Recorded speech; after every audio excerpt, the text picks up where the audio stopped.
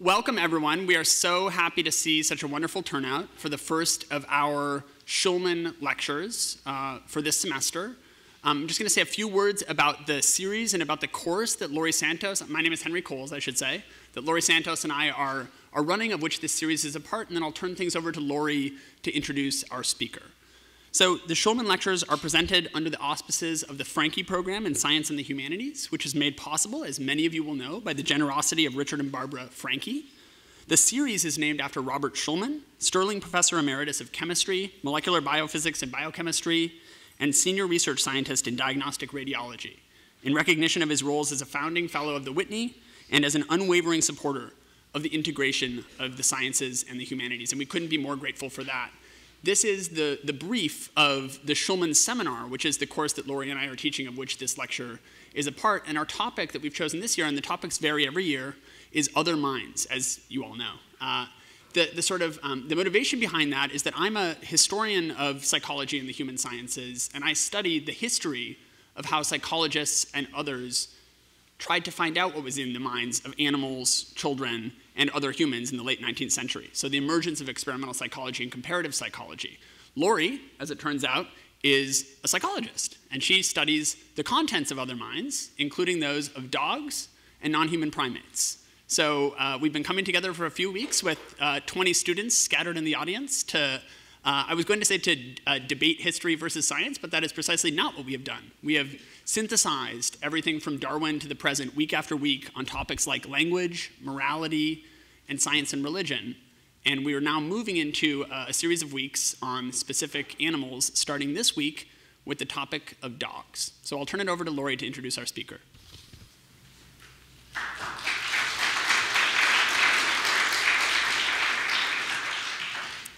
Thanks so much. It gives me huge pleasure to be able to introduce Alexandra Horowitz. Dr. Horowitz got her BA degree in philosophy at the University of Pennsylvania, and then later her MS and PhD in cognitive science at the University of California at San Diego. She's currently an associate professor at Barnard College at Columbia, where she teaches both canine cognition and creative nonfiction. So she's the perfect pick for the Shulman lecture series. At Barnard, Dr. Horowitz runs the Barnard Dog Cognition Lab, where she studies how dogs make sense of the world. In addition to co-authoring so many influential academic papers I couldn't keep track, she's also the author of a number of popular books, several of which have made #1 on the New York Times best-selling list, including Inside the Mind of a Dog, What Dogs See, Smell, and Know, On Looking, A Walker's Guide to the Art of Observation, and most recently, Being a Dog, Following the Dog into a World of Smell. Now, when I was challenged with putting together this Shulman lecture series with Henry, the first person I wanted to bring out was Dr. Horowitz. And it's in part because she's someone that I've admired for a very long time, but have not had a chance to meet. And it was also because both her scientific scholarship and the awesome things that she's done to communicate science to the public seems like a really perfect fit with this lecture series. She's this incredibly rare combination of a super successful scholar. Some of her papers are the most influential papers in the field of canine cognition, and a true communicator of science, somebody that can bring these esoteric topics like thinking in a dog's mind and how walking affects your senses of the world and your sense of exploration to a general lay audience, so much so that she's been able, through her books, to bring new students to the science of canine cognition. So when we, at our own lab here at Yale, we host a summer internship program for students interested in canine cognition. And so many of them who come to the field to be scholars themselves started in part because of one of Dr. Horowitz's books. And so I'm super excited to introduce her and to hear her talk about what is it like to be a dog.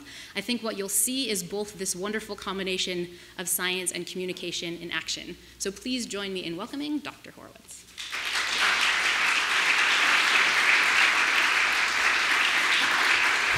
Wow. Well, that was a very lovely, gracious introduction. Thank you, Laurie, and thank you, Henry, and thank you to Yale.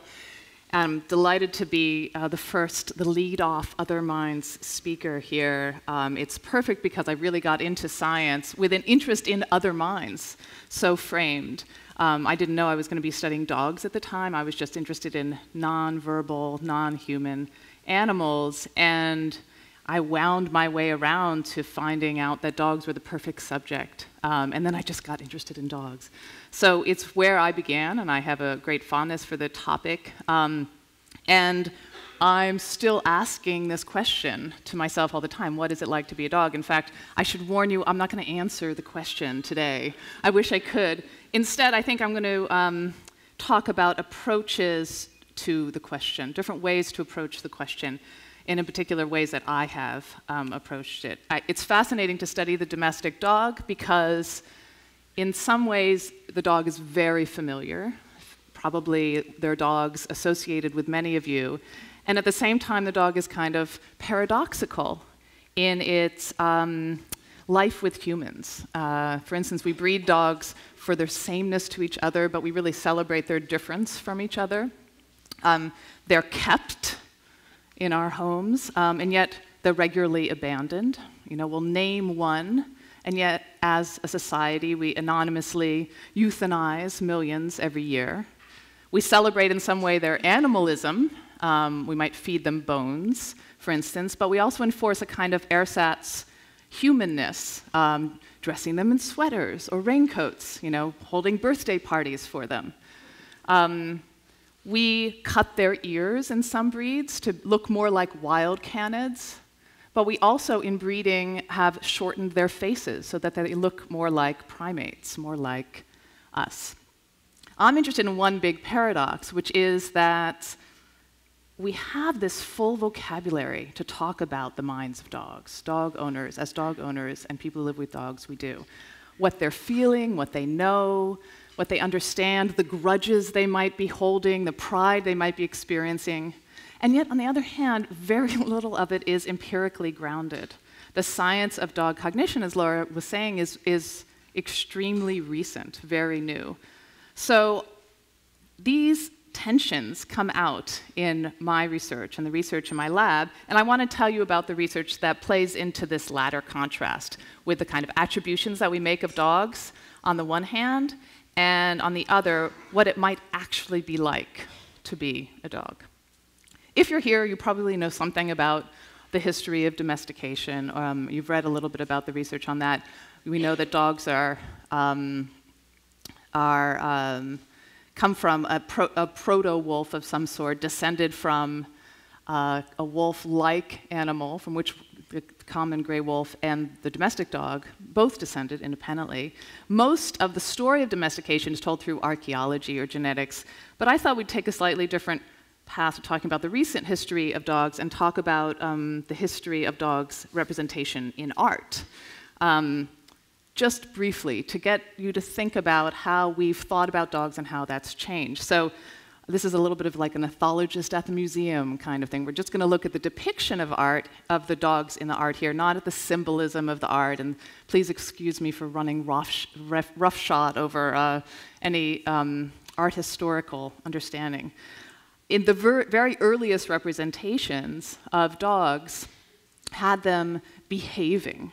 So in cave paintings, in this 11th century portrait, they were among humans, but acting in some way, acting potentially as hunters or guards or as retrievers for game. And then they began sneaking into domestic scenes. So you can barely see, but you know, at the bottom of this Van Eyck is a little dog between them, underfoot, or in this Rembrandt redone a few years later, in a street scene, performing a nice natural behavior, incidentally, in our places of worship, and in some cases replacing humans. So here's this beautiful Titian that shows Venus being attended to by Cupid and a lute player, and then 3 years later, the lute player has been replaced by a little dog. And not long after that, though, they trotted from the side of the shot, the side of the canvas, to be featured with us, centrally. Often mirroring us in some way, reflecting on us. And then as show breeding began in the end of the 19th century, suddenly there's a change. You know, they're alone in the picture. they're still objects here, objects of fancy, the dog fancy, and in some ways these images are like still lifes that include the object that is the dog. But in the 20th century, and actually a little earlier, around the time of Darwin, this really changes. And then suddenly what you have is just portraits of the dog as subject. But I love this one, as it reflects the dog potentially reflecting itself to us and to itself. And then this, I feel like this is when we maybe became interested in them as individuals and started talking about their minds. And then this kind of radical transformation happened. It's rare that I get to use this in an academic talk. But in some ways, it's a perfect representation of a lot of the things that we think about dogs. This works insofar as it does work because we're willing to assume that dogs could be at some level poker players. And in fact, there's even deception happening. Right? And so if there's anything that's about other minds, it's the ability to manipulate the knowledge states of others, and dogs are doing it to us. In short, we anthropomorphize, right? We make short work of the other mind's question and just say, their minds are like ours, only maybe not as smart. Anthropomorphisms might be benign, some people think, but I suggest that they're not, and I have two reasons why I say that they're not. First, because they sometimes have incredible consequences when we assume that animals are operating with the same kind of understanding as we have. For instance, we often assume that animals, and dogs in particular, understand right and wrong. In much of Europe, from the latter Middle Ages to even up to the 18th century, anthropomorphisms to animals in this kind of context had this extraordinary effect, which was that animals were tried and punished, often by death, in a court of law for all manner of infractions and trespasses against humans and humans' property, from thievery to felonious intent and often murder.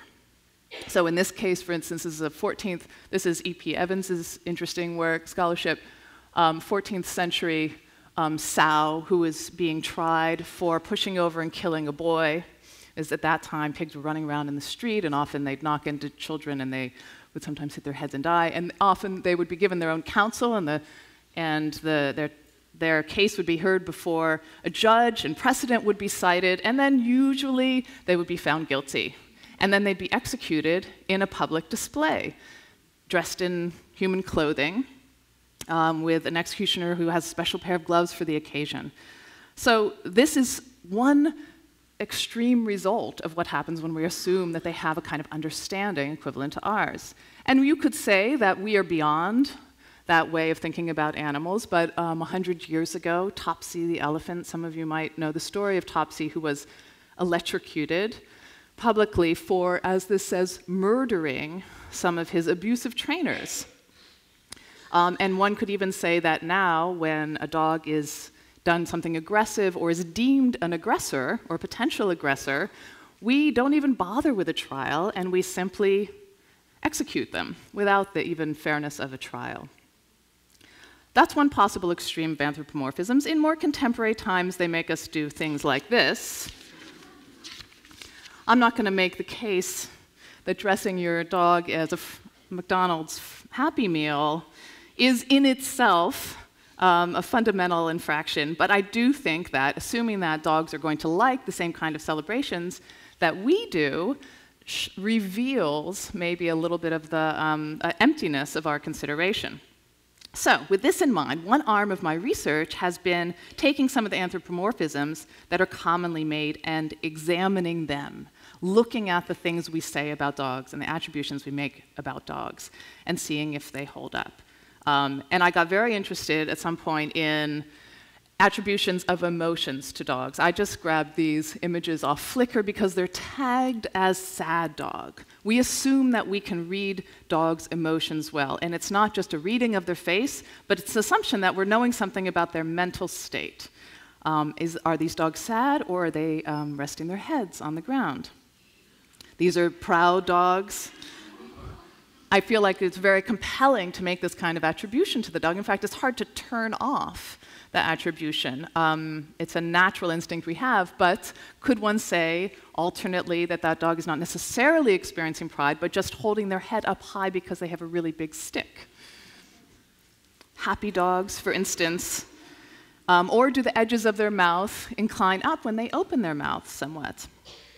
So I got very interested in these kind of attributions, and I thought, well, we could, in fact, test these. Do these hold up? Do we have any evidence of this kind of, these kind of experiences? Because Morris et al. Did a study which showed, for instance, that most dog owners attribute not just primary emotions, which I think everyone would give to other mammals, but secondary emotions, which are considered a little more complicated and maybe involve a little more metacognition in some cases. And I did some tests of the latter two attributions of guilt. 3/4 of owners believe that their dogs can feel guilt, and 81% think their dogs can feel jealousy. So my question is that so? We start with guilt. Right, when I was beginning this research, this fascinating case came up which prompted some of my methods. In England, at some point, there was a dog named Barney, a Doberman, who was perhaps unwisely put in charge overnight of an invaluable teddy bear collection. This is the scene they found in the morning. Heads pulled off, arms, legs here and there. It was a total carnage. There was stuffing, fluff, and bear bits everywhere, the reports said, including Mabel, Elvis's prized teddy bear, was disemboweled. And in fact, a lot of the reports were that this dog, Barney, felt guilty for what he had done and perhaps should not be punished. Darwin, in fact, felt that there was no doubt that a dog can feel shame. And so my methodology was essentially to say, well, what is it behaviorally that makes you feel that the dog is feeling guilty? And is guilt what prompts that behavior? In this case, Barney's looking away, potentially, is averted gaze, one component of it. So we did a little experiment. It was a very simple experiment which had a 2x2 design and involved dogs and owners interacting together. We went to owners' homes, and we had them work with their dog. We told them to give their dog a treat and just put it about a yard away from their dog, but tell the dog not to eat it. And then the owners leave the room, and then one of two things happens. The dog is obedient, refrains from eating the treat, or the dog is disobedient and eats the treat. We call the owners back into the room, and if the dog has been obedient, we've asked them to, ahead of time, greet their dog happily like they would on just returning to the room.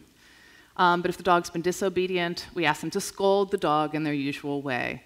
And this was never very severe. They would just say, "No, Finnegan, what have you done?" And we videotaped the entire affair. So there were 4 conditions, essentially.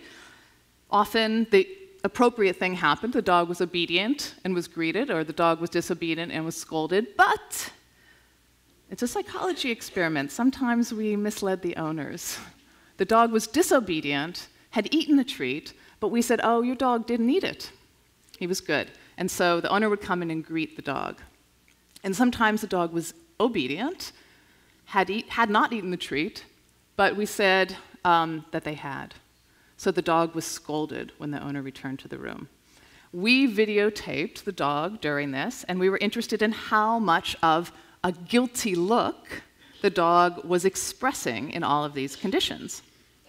So we compiled ideas of what counted as the guilty look from a couple of sources: Darwin, other scientists, as well as owners' report on what it was behaviorally that made them feel like their dog was experiencing guilt. So that included averting gaze, like we saw with Barney, rolling over to show their belly, putting their paw up, dropping their tail in a low wag, retreating, getting out of there, ears down, head down, and licking, air licking. Rolling over, looked something like this, ears down. It's a little hard to see, but he looks naturally guilty, and averting gaze. My lab manager, Julie Heck, did a little recreation of the critical scene here so you can get a sense of what it looks like. Leave it, leave it, leave it, leave it, leave it.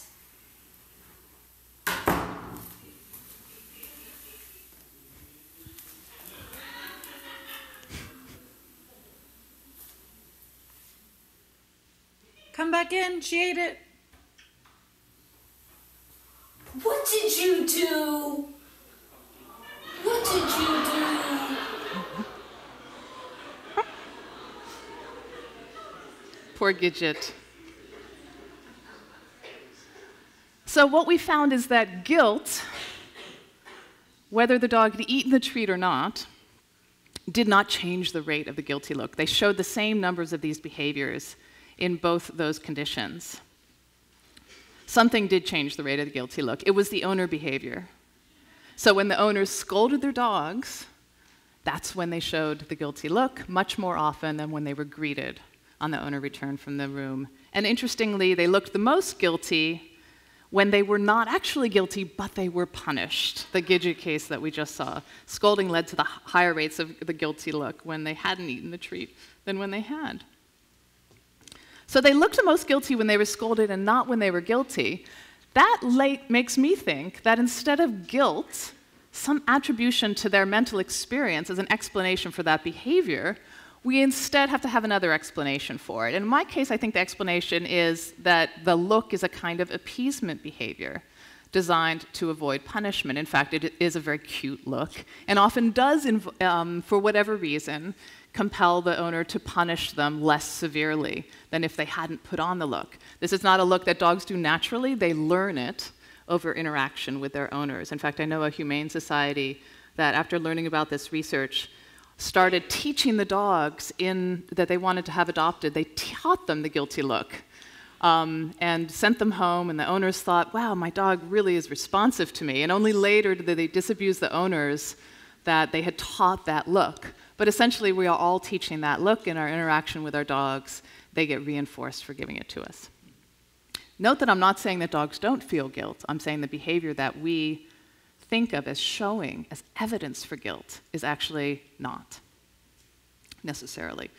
So the second thing I looked at was that attribution of jealousy. And here it was a little stickier. Again, I wanted to look at what the behavior was that owners thought proved to them that the dog was feeling jealous. And in most cases, it was that the dog believed that a situation was unfair. In other words, they had treats they were giving to another dog, they were paying attention to another dog, and their dog comes in, tries to nose in there, and get some of that attention, get some of those treats. And they describe that as jealousy. And so, in my sense, in my mind, and also in some human studies, that notion is predicated on them having a sense of the fairness or, in fact, the unfairness of a situation. So that's where I looked next. Do they have a sense of fairness? In a lot of literature, this is called a test of inequity aversion. Are animals averse to a situation which is unequal to them, where it's not equal to them and another animal? Humans show inequity aversion. If we're over-rewarded for doing a task, we tend to change our story about our performance, maybe to explain why we're over-rewarded. If we're under-rewarded for doing a task, not paid as much as somebody else, then people do things to moderate their work effort, work less hard to make it match as much as they're paid. So we created an unequal situation, and we wanted to see if dogs were averse to that. So in this case, we had a social situation. Dogs, subjects, and a control dog were approaching two trainers in turn. And the trainers were really only asking them to do a simple task, sitting, when they asked them. So they would start with their owners. Their control is the black dog here, and our subject is white. And they'd approach each of these trainers, and the trainers would ask them to sit. The fair trainer would reward them both with one tiny cube of hot dog. And the unfair trainer, well, there were two types of unfair trainers, but there was one who gave the control dog more, so there you might be able to see that there are 3 bits of hot dog on the plate for the control dog and only 1 for the subject. And there's another kind of unfair trainer who gives the control dog nothing at all, but still gives one hot dog to the subject. And then we let the subject choose which of these trainers, after they've been acclimated to what they deliver, they would like to approach. So in this, our first setup was fair against unfair. So these are plates representing the number of treats that each of the trainers give to our subject and control dog. The fair gives the same. The unfair under-rewards the control dog, right? Gives less to the control dog. And we want to say, well, who does our subject want to approach? They choose randomly between these two trainers, and it's not that surprising in some level. Right? They're given the same amount, and they don't seem to be so worried that the other dog is getting nothing, right? No dog ever complains when getting his dinner. Have you fed the cat? Have you fed the cat yet? They are just concerned with what's in front of them. Then we had this other comparison, which was fair versus the trainer who was unfair to them, who over-rewarded the other dog. So every time they approached this unfair trainer, she gave 3 times as much to the other dog as to them. That seems unfair. They highly preferred to approach the over-rewarding trainer, the unfair trainer, the one who had treated them unfairly, never given them as much as they gave to the other dog, rather than approach the fair trainer. They preferred to associate with a trainer who treated them unfairly, but I wondered, what other feature does that trainer have that the dogs might be sensitive to, rather than their intrinsic unfairness? They do have more food. I think that in this case, it's less a concern with the fairness of the situation to themselves or to others than a concern with the resources available here. Who has all the goods? What looks like jealous behavior might be better described as a sensitivity to and attention to resources. And I think it's fair to say that they're eternal optimists. They keep approaching a trainer who has not given them food simply because that trainer has more resources. So in this way, I've started to test some of the attributions that we make to dogs, and it looks like even with a little bit of probing, some of them aren't going to bear out. In some cases, we're giving them experiences, we're thinking that they have emotional experiences, in some cases cognitive experiences, which their behavior belies. So what other approach can we take? Since anthropomorphisms don't bear scrutiny, my interest is in describing the dog's mind by considering their sensory and cognitive capacities from their point of view, what's called the Umwelt of the dog. And this is not my word, but this is a word coined by a German biologist at the turn of the 20th century named Jakob van Oskel. Umwelt really means, I now know, just world, universe, or environment, but he really used it to mean the world of an animal, or even of an individual, the bubble that we all carry around with us that specially describes the things that we're sensitive to seeing. So it's our sensory capacity, what's our equipment that allows us to have the experiences we do, and also our history, our developmental history. What are we prone to notice based on what we've noticed in the past? And also cognitive capacity. And starting with an Umweltian view of an animal, you might get a better sense of what it is like to be that animal.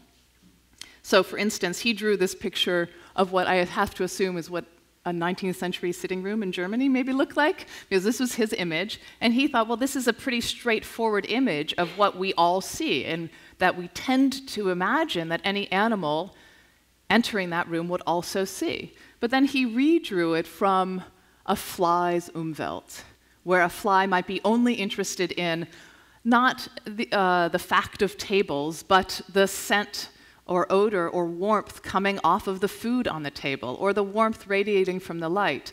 And the rest of the room is not invisible. It doesn't disappear exactly. They have the sensory capacities to notice it, but they don't have a functional tone for them. They can't act on it. And so they kind of don't exist. And in that way, the room is redrawn from the perspective of the animal.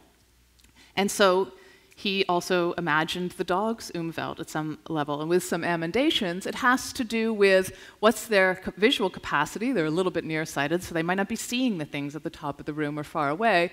But also, what are the things that are relevant to them? For him, it was things that have a sitting tone, places you might sit, and where food has been or it has been dropped, or where people might have been and left their mark.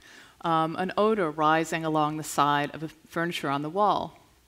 That's the thing that defines the dog's Umwelt. And we should try to redraw our understanding of what the dog's experience is with that Umwelt in mind. So for dogs, we only have to look at their natural behavior to start to get an idea of how to answer what it might be like to look at a dog, to be a dog. And their natural behavior involves a lot of this. Right? Olfaction, sticking their nose in things, in the breeze, in your pocket, in your pant leg, in each other's rumps, because their world is olfactory.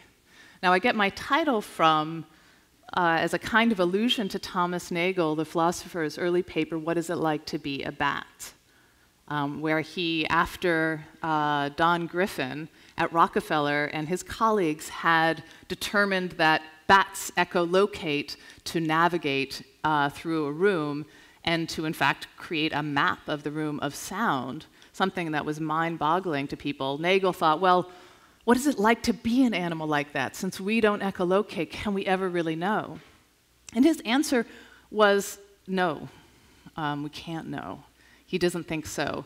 But I defy Nagel. I think that we can. I think that we can start to make an imaginative leap into what it might be like to be a bat or a dog by taking some measure of their sensory apparatus. What does it mean to be an animal who is rooted by olfaction, for instance?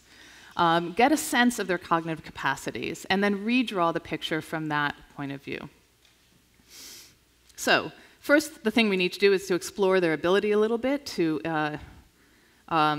their olfactory ability to impress upon us the kind of parameters of smelling, because we are not smelling creatures. Although we all have a nose, we really underutilize it, and it is in some ways markedly inferior. So just a brief aside to talk about, for instance, their equipment. We've all known that dogs are good smellers, right? We all see working dogs.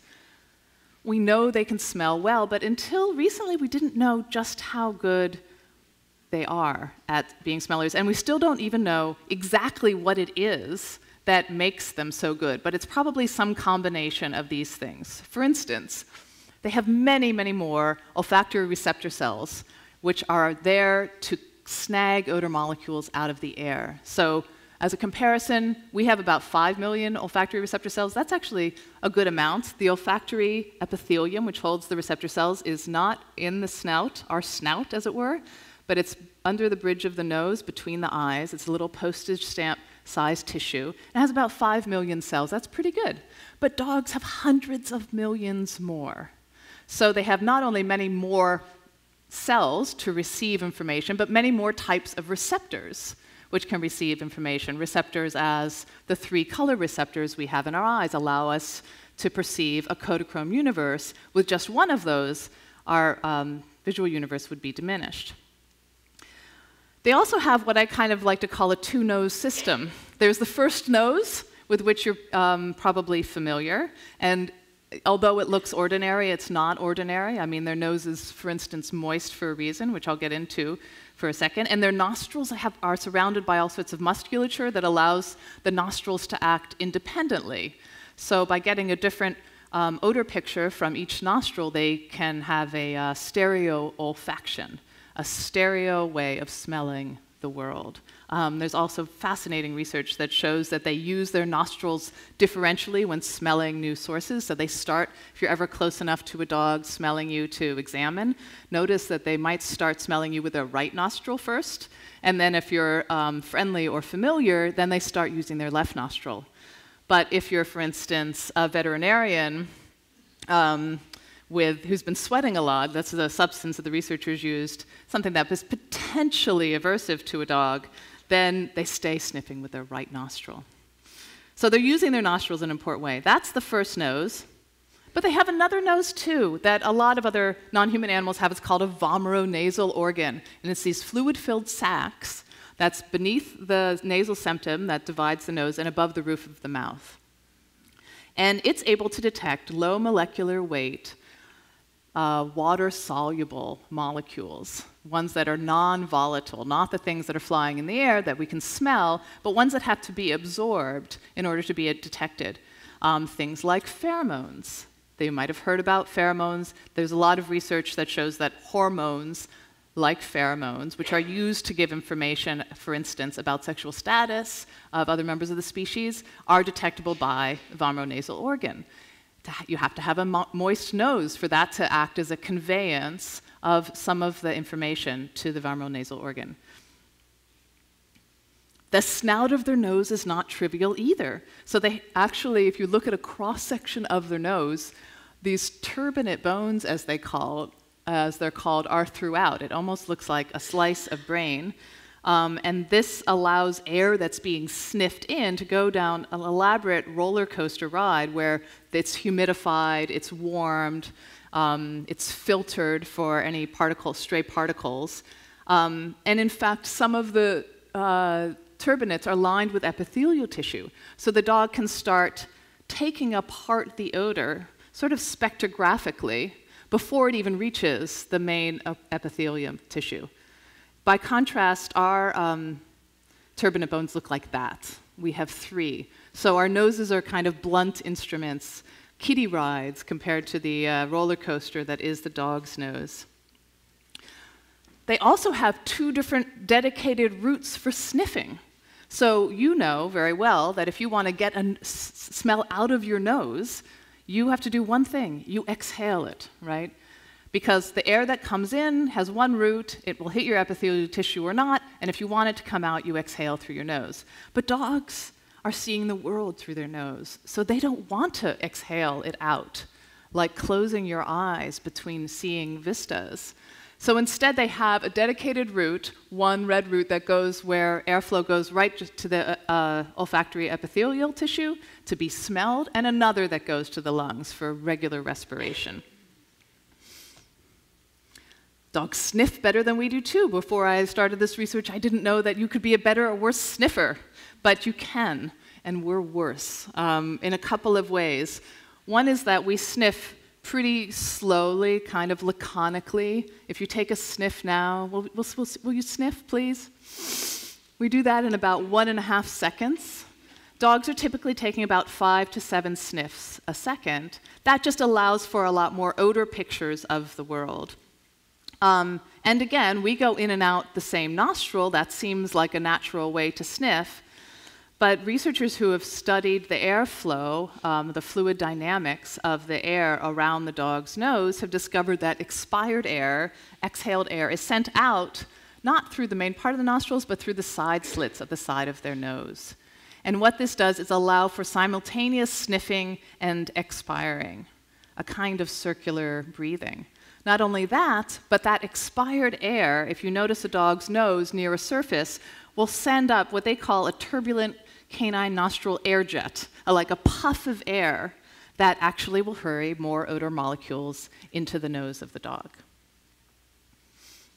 So that all describes the commitment of the sensory equipment to smelling. And then what it has allowed them to do? Well, for instance, a tracking dog. If we look at tracking dogs' performance, they're asked to follow the odor of someone who has departed sometime prior with solely evidence of olfactory nature. If we were asked to tell where this person went, we could. There's sufficient visual evidence.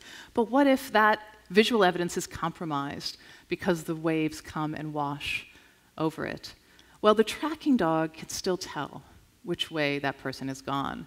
And that's because the tracking dog is able to distinguish the concentration of odor, the person's odor, left in their footstep, as we all leave odor in our footsteps, pushed through our shoe from our foot, between the first and 5th footstep. The odor concentration is sufficiently different for the tracking dog to tell. That's about 2 seconds worth. And that's the way the dog determines directionality. I think that if we look at this experientially, what is it like to be a dog who is sensitive to minute differences in concentration of odor, that it actually is going to recreate not only a picture of where people have been, but actually recreates an understanding of time itself. For in some ways, if you look at the weaker odors, they are the older odors. And the stronger odors are the newer odors. So as you leave the house, you and your dog, the dog is smelling the past, what has happened outside, underfoot, on odors on the ground. Or a breeze that comes around the corner might bring information about someone who you do not see yet, who has not arrived, because their odor is sent on the wind to the waiting dog's nostril. So the moment of now for dog is kind of rubber banded to include a little bit of the past and a little bit of the future in it. So this has very much changed the way I have looked at dogs experimentally. I realize not only we have to control for odors in the room, because that's a salient component of what dogs are experiencing in the lab, but also we might start looking at some of these cognitive studies and ask them in an olfactory way. And so I'll tell you briefly about my most recent experiment in that regard. There is the question in comparative psychology of self-recognition, of this component of the dog's mind or any other animal's mind. Does the animal know that it is themselves in a mirror? Or, in fact, do they have a sense of self at all? Do they recognize that they are a self different from other selves? As we look in the mirror and see ourselves and maybe notice a hair that is out of place and work to correct that, would they?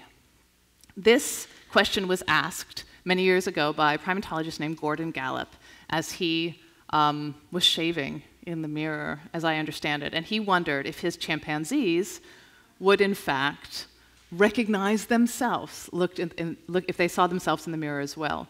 And so what did he do? He put a mirror in the enclosures of the chimpanzees. What did they do? Well, first they attacked the mirror, because there's another chimpanzee who suddenly entered their enclosure, and furthermore, it's one who's attacking them. But they very quickly learned that it was not another ape, and they started to use the mirrors in this kind of way, to examine themselves, to look at parts of themselves they never saw before. Their rump, inside their mouth, to make faces at this mirror and see themselves making faces back. But he was interested in that, very much so, but thought it doesn't actually show evidence that they're seeing that as themselves. It shows evidence that they've learned to use the mirror as a thing, a manipulandum, that they can make do things, show certain types of pictures. So he designed what's called the mirror self-recognition test, where he surreptitiously marked his chimpanzees on the forehead with an odorless red dye. And the next time they saw themselves in the mirror, he looked at them. What did they do? And what the chimpanzees did was they put up their front hands and touched the mark, just as we would do. They passed this mirror self-recognition test. So since that time, this test has been revised and tried with a lot of other species, including dolphins, who have been marked along their body and show unusual movements since they don't have hands, which they can touch the marks in front of the mirror to ostensibly examine it. One elephant named Happy has passed this test. European magpies have passed the test. I just saw a report coming up here that in addition to pigeons and other animals who've been trained to pass the test, there was a study with rhesus macaques who failed the test, typically training them to pass the test. What about dogs? Do they pass the test? No, they do not. They don't seem to care about their image in the mirror. Maybe not that surprising in some ways, right? Your dog doesn't seem concerned with their own appearance. They're not grooming animals. There are a lot of good explanations for why they might not be concerned. They certainly can visually appreciate the mirror. They can use the mirror to get information. So in some ways, they understand the mirror, or they can interpret the stimulus. but they're not passing the test. I think the punchline is this: what about if the mirror smelled? What if the mirror smelled of them? If the image they saw in the mirror were more suited to their Umwelt? They're not visual creatures. They're not concerned with the mark on their paw, except insofar as it might taste good. Let's look at their natural behavior. Because of this, they do that. They're investigating odors all the time. Now, they're usually odors of other dogs, but these are odors that have elements that would be indicative of who the dogs are, sort of signature mixes, which are smellable and detectable by the vomeronasal organ. So, prompted by this, I set out to design essentially an olfactory mirror to see if dogs use smell to recognize themselves as they do to recognize others. So I'm happy to say I don't have an actual mirror that smells, that will reflect your smell, because that might be horrifying. But instead what we did is we used the same medium that dogs use to communicate information about themselves to others, which is their urine. We asked owners to collect a small amount of their dog's urine, and then we presented it to them in a novel context in a canister, as well as presenting to them a little bit of the urine of an unknown dog, and as well as presenting something analogous to, not a perfect analogy, to be fair, to their image marked. So their own urine, but marked with another odorous substance. An experimenter would draw their attention to the canisters, and then they were allowed to examine them ad lib, and we were basically testing investigation time. How long did they spend sniffing? So I thought this isn't also not answering what it's like to be a dog, but it's sort of what is it like to be a dog researcher. I have a little bit of a cut of some of our subjects participating, so you can see what it's like.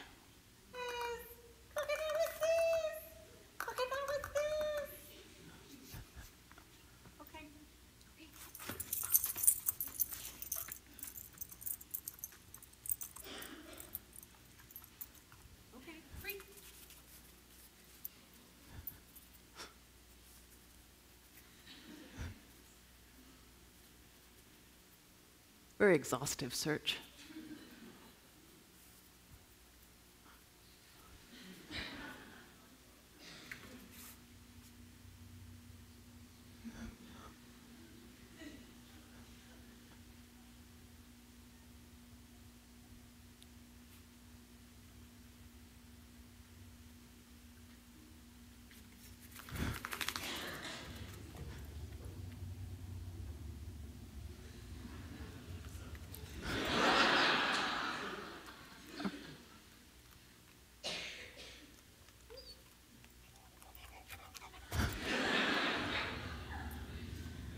There's always an outlier.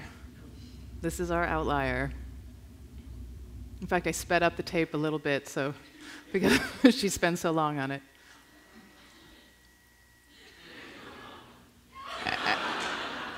And that is why.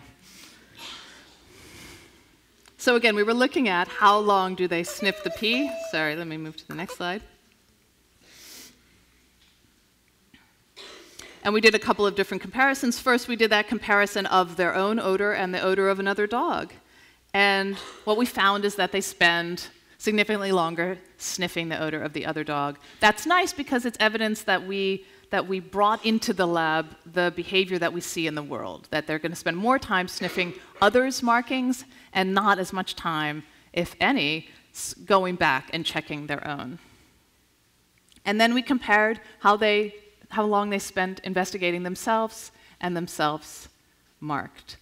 And again, they spent more time investigating the odor of themselves when it was marked. We also compared that to a control where it was just the marked smell to make sure that it wasn't just a fascinating smell for them.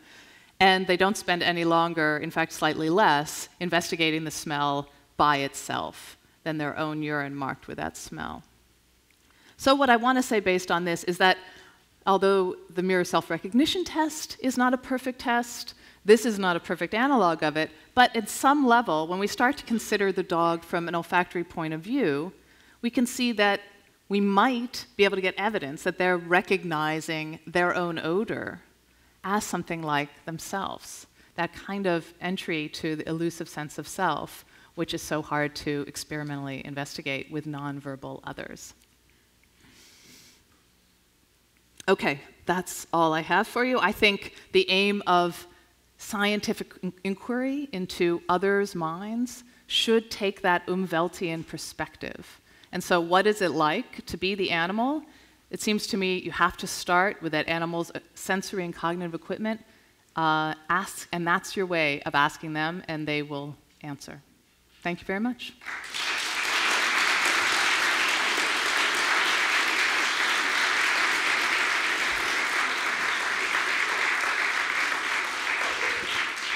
And I am happy to take questions, of which I know there are more than 0. Yes, right in the middle.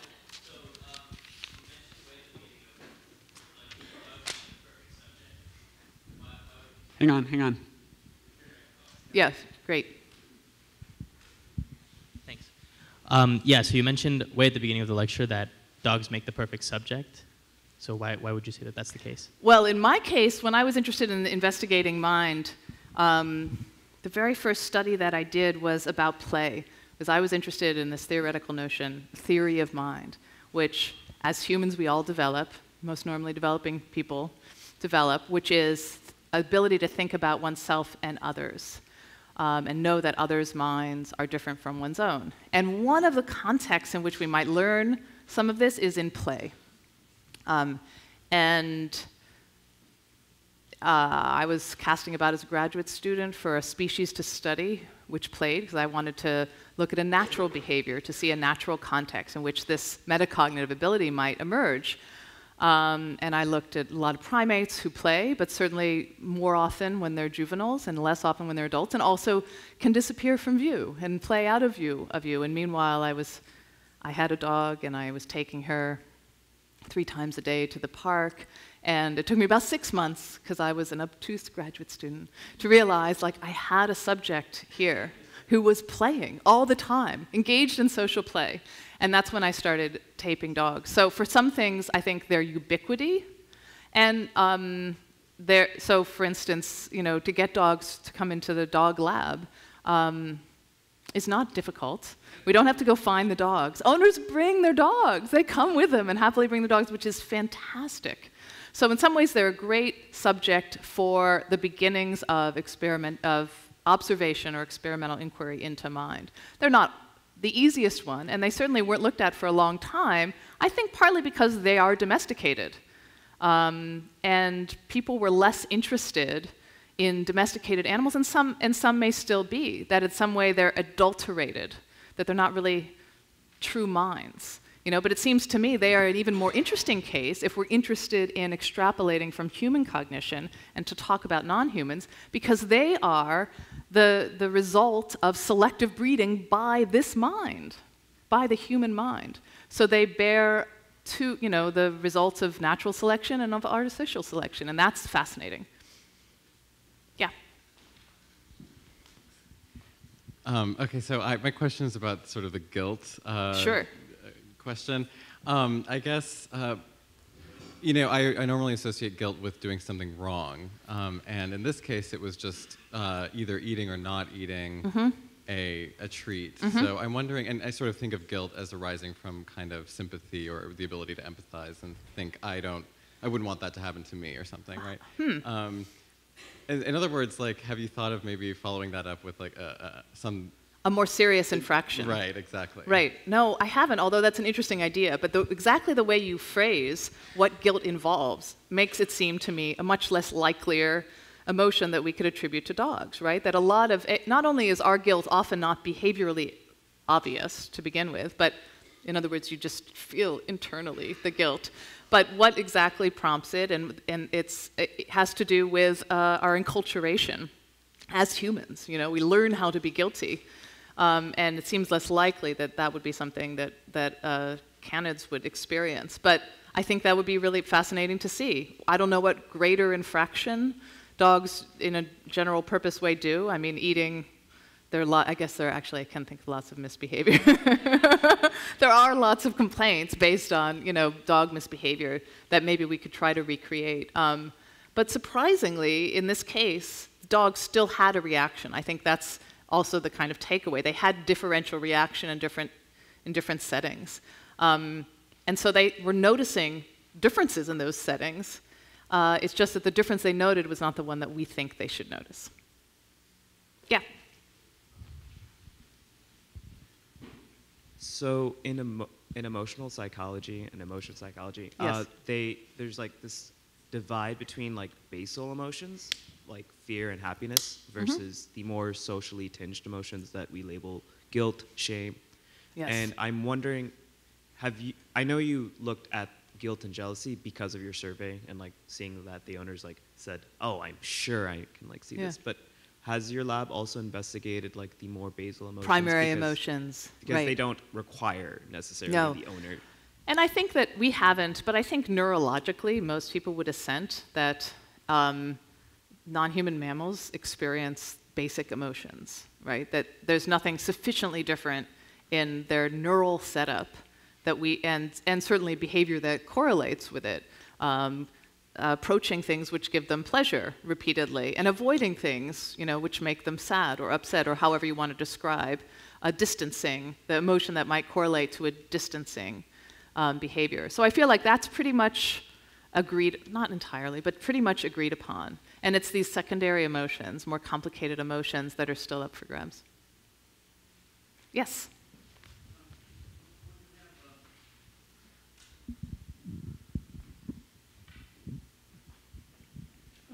When you have two dogs together, and you pet one of them exclusively, the other dog often gets agitated. Yes. Is that a form of jealousy? Thank you for your choice of words there, yes. Well, that's exactly this experience that leads people, at least in our survey, to attribute jealousy to their dogs. Exactly that. You're giving attention to one dog, or you're doling out treats or resources to one dog, and the other dog gets agitated, tries to move between you and the other dog, whines, barks, otherwise tries to do attention-getting behaviors, right?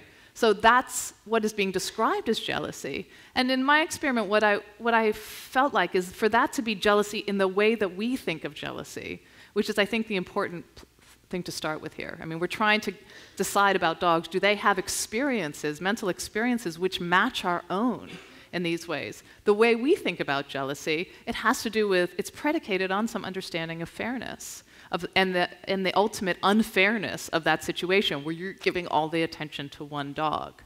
So if they're not actually so concerned about fairness, at least not in the way that we seem to be, or not perceiving it as the most salient attribute of what's happening, then I think one can question whether jealousy is the best explanation for their behavior.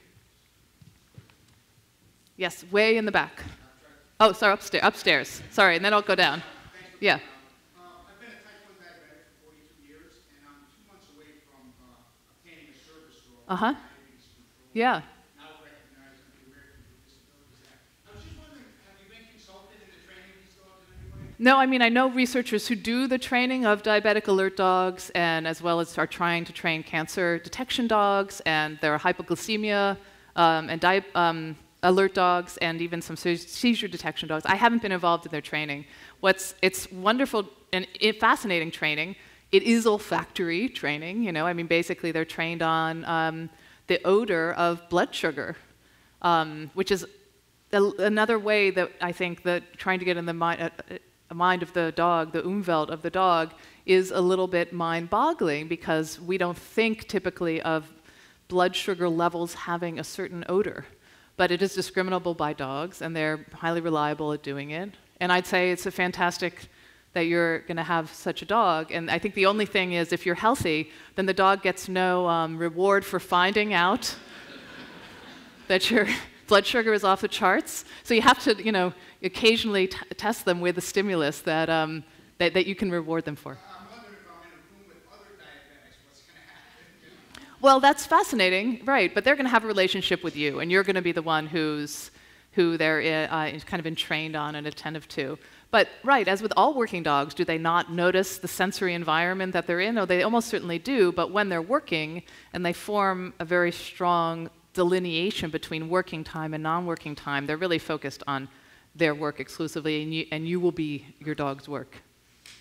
Yeah, so right there. I find this kind of research fascinating on a personal level, first of all, because I really love dogs, but also because I think that it helps show other people what fascinating creatures they are, and hopefully that will translate into their treatment of dogs and then other animals. But I wonder, how do you really sell the value of your research, and is it hard to sell?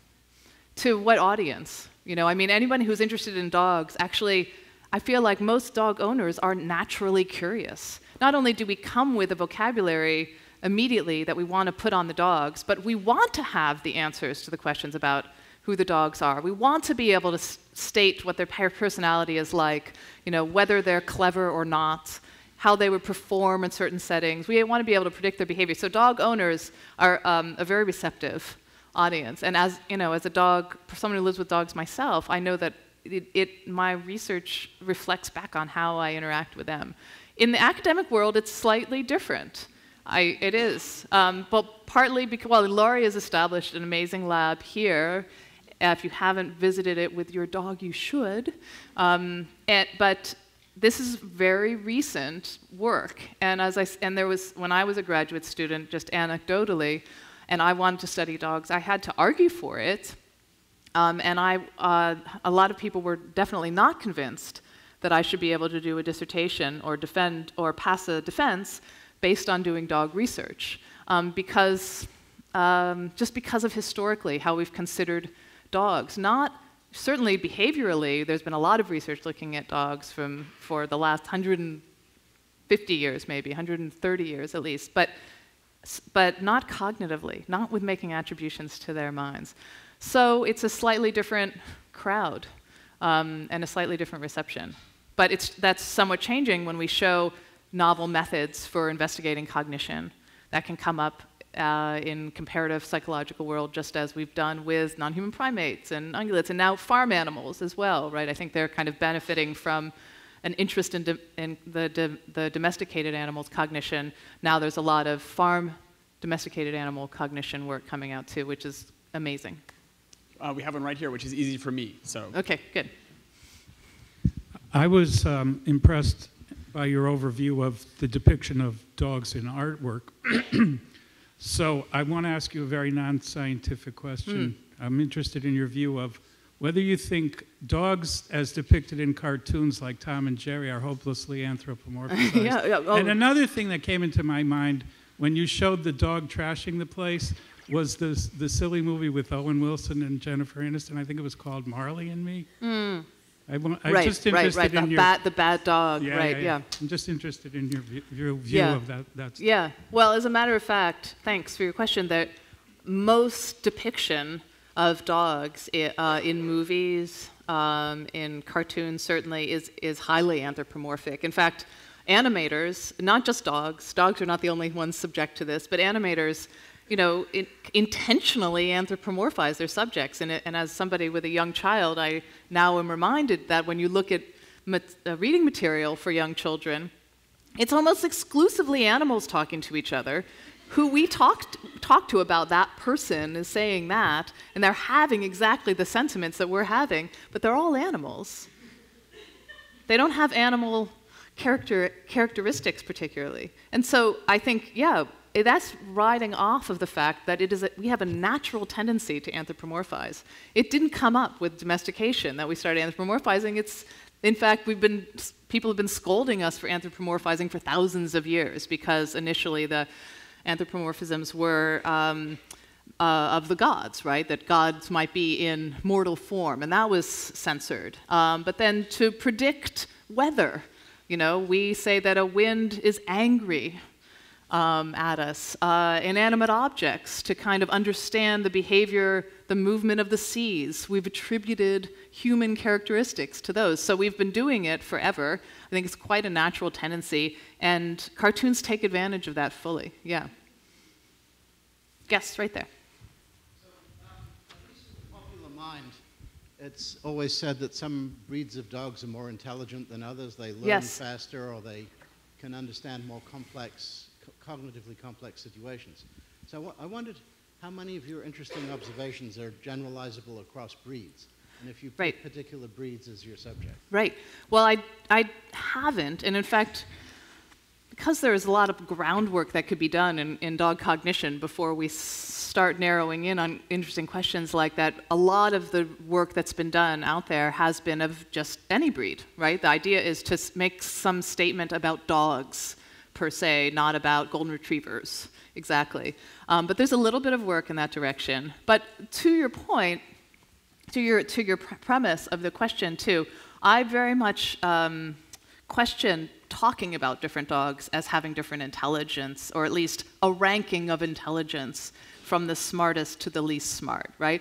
I mean, it's certainly the case that there are some dogs, like, say, border collies, who might perform high on these intelligence scales, who are extremely proficient at their jobs, right, of herding. But they're horrible at doing other things, like being a calm dog who sits and waits for you all day by themselves at home, doing nothing. You know, whereas some of the other dogs who are really non-responsive to problem-solving tasks and so forth are really good at something else, because when they are faced with a problem, they look toward their owner, the tool who can solve the problem for them. Well, that's kind of considered stupid, because they don't persist at the problem, but it's actually, in another way, really smart, because the owner does open the refrigerator. We solve that problem for them every day, you know? And so what counts as smart? And if you said what counts as smart in the living among humans, I would say it's some of the dogs who are sometimes ranked lowest on those intelligence scales, right? But it would, nonetheless, it would be fascinating with many of these studies to look at single breeds. And when I did play research, I was fascinated by the fact that, as anecdotally reported, lots of same breed dogs seem to play with each other differently than they did with different breeds. So you'd have suddenly a lot of Weimaraners who were doing great rough and tumble play with each other. And I'm curious, and I've not investigated it yet, but whether there's something about the signals that they're reading from each other that allows them to be more rambunctious without any repercussions, something like that. So it would be fascinating, yeah. I haven't studied seeing eye dogs, a good population, but then again, you know, they're also committed to their project, and so you're not going to get the kind of natural dog behavior which you'd like to get when you are sampling a dog and trying to generalize therefrom. There was something right up front, yeah.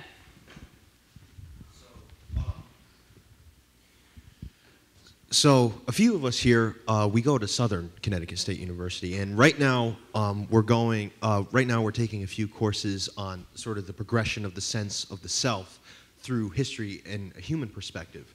But when you were talking about how dogs they see themselves through their sense of smell, I was going. Do you think that dogs have the same sense? Like, do they have the same sense of self through their ability to smell versus through humans' way of seeing themselves visually? Is it them? Good question. Right. Well, almost certainly I doubt that it's identical, right? Our sense of self is caught up in not just an individual sense, in not just an autobiographical sense of myself through time, but a cultural sense of how we define self in the culture we're in, which is different in non-Western cultures than in Western cultures, for instance. So there's that. That's all in my sense of self. And then there are individual differences. But so to change modality on us, I think, probably does change that. And you don't have the same kind of cultural influences in populations of dogs of necessity as you do in the human population. So that would change as well. I think at base, all I could possibly be talking about by talking about sense of self with both species groups is just thinking about themselves as different from others, right? So distinguishing themselves not necessarily in a ruminative, thoughtful way, but in terms of having a kind of understanding of themselves. Like, I did that in the past, and I'm going to do this, and someone else did or didn't do those things with me. So sort of the distinction of oneself and others in the world. And I think that's maybe the minimal way we could define self. Yes, there's in the middle in the back. I have you running around, Henry. Sorry.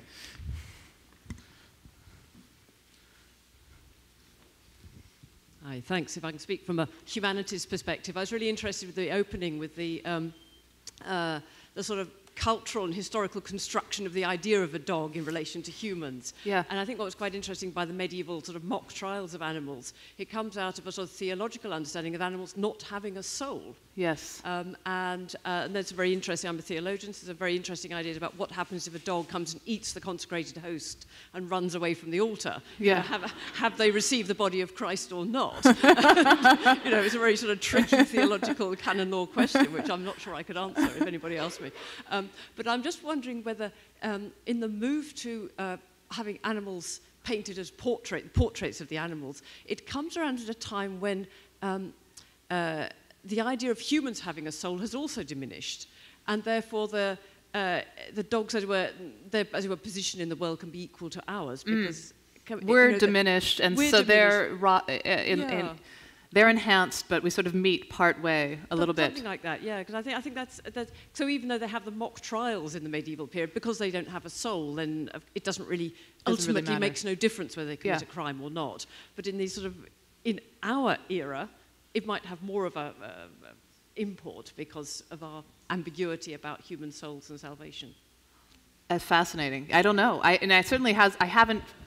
haven't ever traced the trajectory of how we've thought about animal souls over time. But I think you're right. Certainly, culturally today, that our willingness to attribute having souls to others, to which is probably not so distant from our willingness to attribute them to, especially the animals we keep in our homes. Maybe not. Maybe they are still a preserved class, though. So it would be dogs and cats, or maybe some other domestic animals. But I wonder if you stepped a little bit outside of that to the pigs, who were routinely tried, if they would be granted the same level. But fascinating. Thanks. Way in the back, under the light.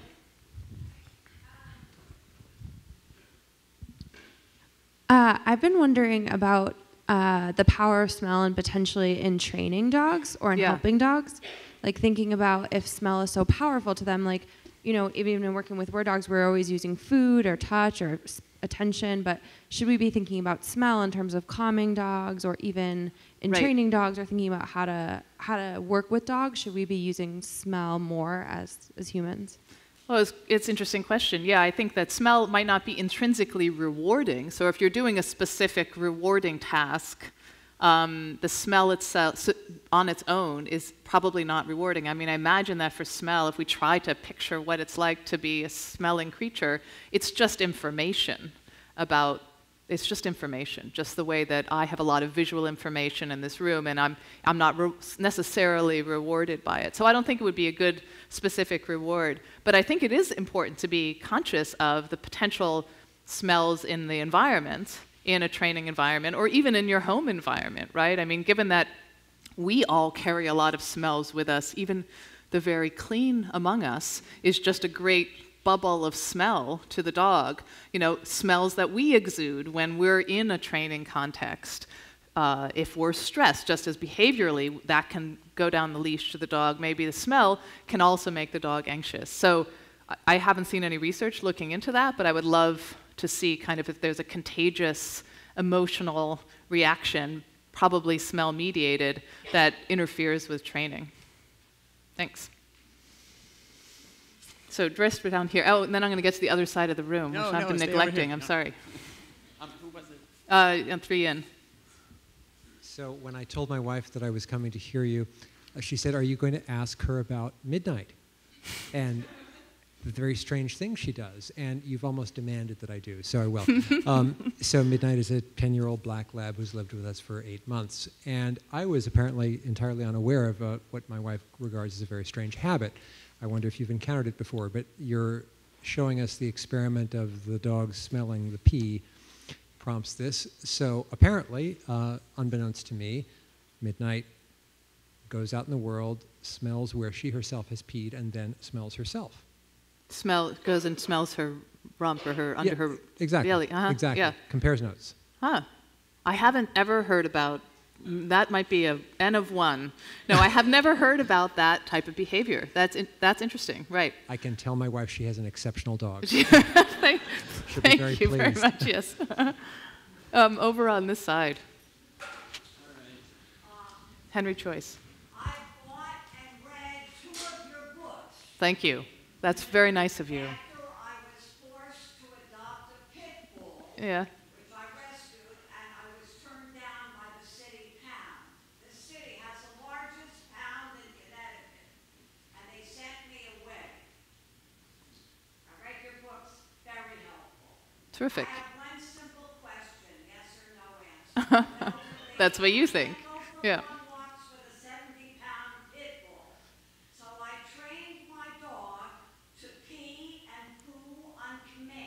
Uh-huh. Does that show unusually high intelligence for a dog? Not for a human? Well, certainly a lot of tenacity. Well, that's not a yes or no question, is it? That's certainly a lot of tenacity for you, right? It's not trivially easy to get your dog to pee and poo on command and location, so congratulations to you for doing that. Yes. The dog, if you are reinforcing them correctly, it's easy for them to do that. It's just that it's often we do not have the patience and fortitude to persist with the training such that they will understand what we're asking of them and be able to do it. So, good job. Thank you. Yes, behind her. Hi. So I've been thinking a lot about kind of 19th century debates about the arbitrary nature of animal taxonomy. And so kind of beyond dogs having a sense of individual self, do dogs have any sense of like a group of dogs either in relation to humans or other animals or like among breeds, or is that something that we project onto? By a group of dogs, do you mean... What do you mean by a group of dogs? Like that's the... Like those are all dogs? Yeah, kind of like ontological understanding of right. like things that are dogs. Well, there's some science that potentially could address that, which is that dogs are able to recognize and discriminate dog from non-dog faces. Right? They do, even there's a face of a goat looks very much like a dog. Even seeing a picture, dogs are, if they're trained to push the screen when they see a dog face, they don't push the screen when they see the goat face. So they have a sense of dogness in much the way that we do at some level. Breeds, I don't know, but there might be an reflexive kind of instinctive understanding of intra-breeds, other members of their own breed, based on similar body mapping. But that's the hypothesis. I don't know for sure. Good question. Thanks. From what I understand, a lot of the discoveries for human psychology and abnormal psychology have kind of come from when things have gone awry and gone wrong.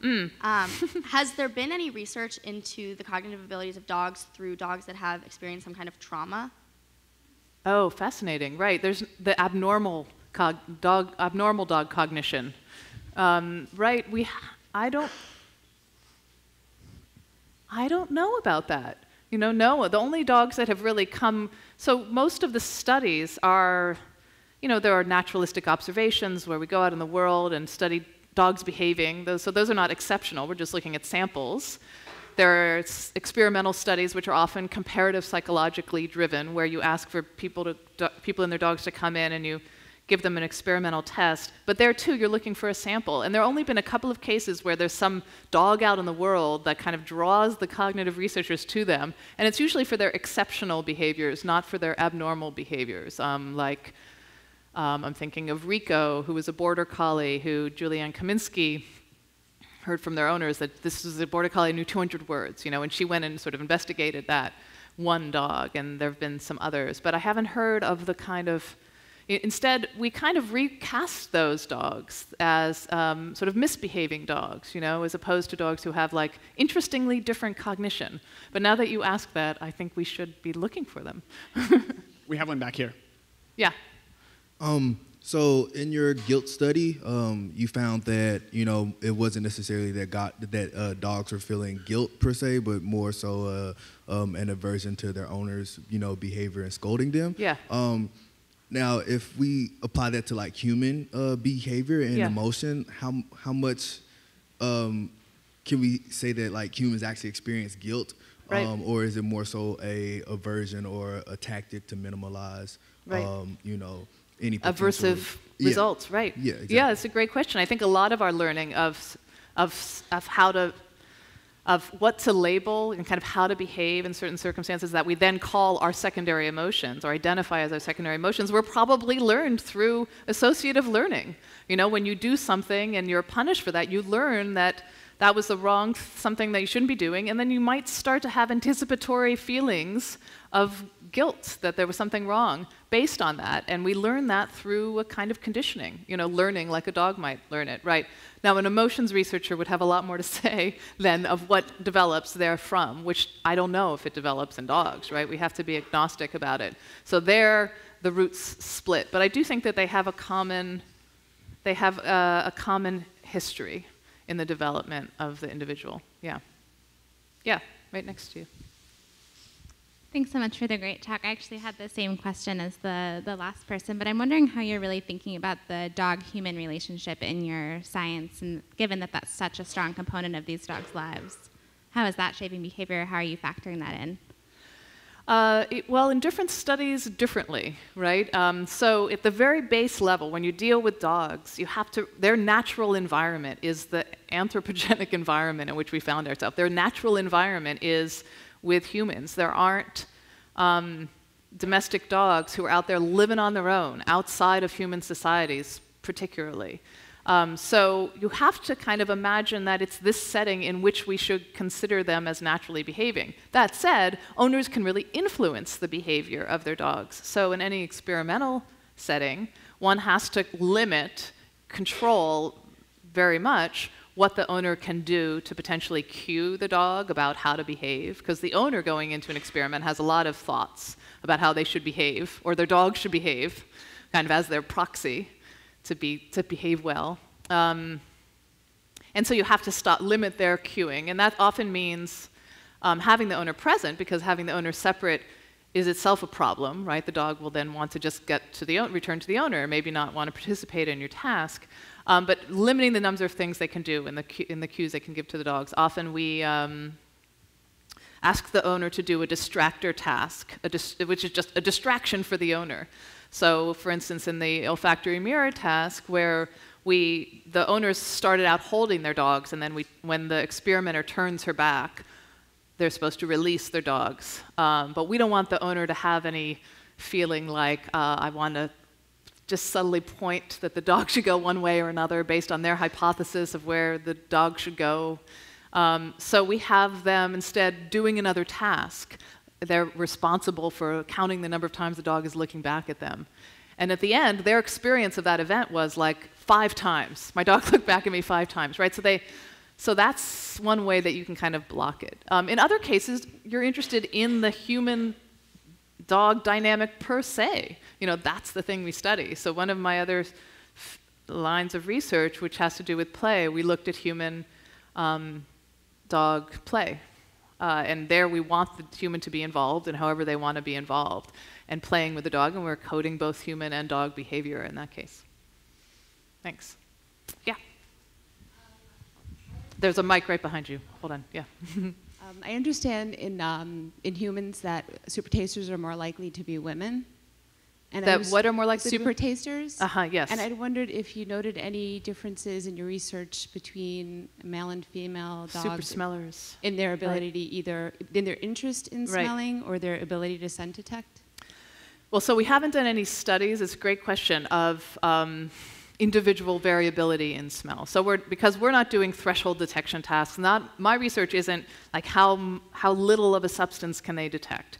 All the substances in the couple of studies I've done where we present them an odorant stimulus, it's detectable. Sometimes it's even detectable by us. So it's not a question of being good enough to smell it at all. But there still could be really large individual differences between them. You're right, and which we haven't looked at all, and we haven't looked at a gender difference either. And only thing we do know about is that we had all spayed or neutered dogs, so we don't have any female dogs who were going hormonally through something which might change their sense of smell, which is one of the hypothesized reasons for why some women are better smellers, for instance, which women are on the whole considered better smellers than men. And it's considered related to the hormones. So we haven't looked at it. It's a good question. We're just starting. We feel like we're just getting started on this. I mean, the question mark at the end of my title slide is really a pronounced question mark. We really don't know that much about dog cognition yet. One more question. Okay, one more question. Up to you. Right there.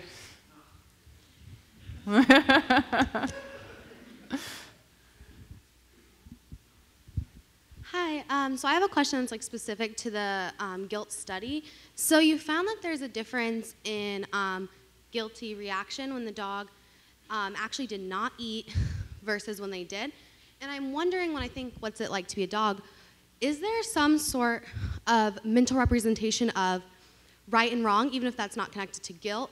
As in, I did what I was supposed to do, yeah, I'm being scolded, so there's more of a reaction. So basically, what do you think are the implications of that difference between whether they had or had not eaten and still received scolding? Yeah, it's a good point. So that's that final observation, was that in the case where they were not guilty, but they were scolded, so the most unfair case to them, really, they looked the most guilty. And I think that the implication is that they are internalizing that there is a right and wrong scenario. Now, what they consider the right or wrong thing is probably not as clear-cut as it is for us. We assign them a task, and there was a clear right and a clear wrong.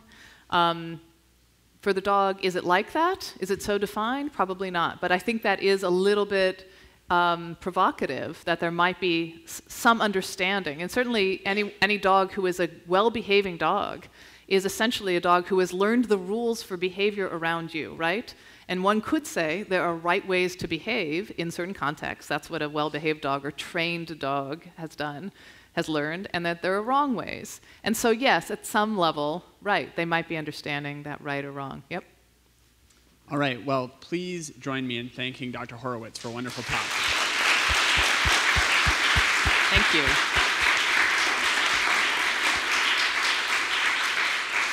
And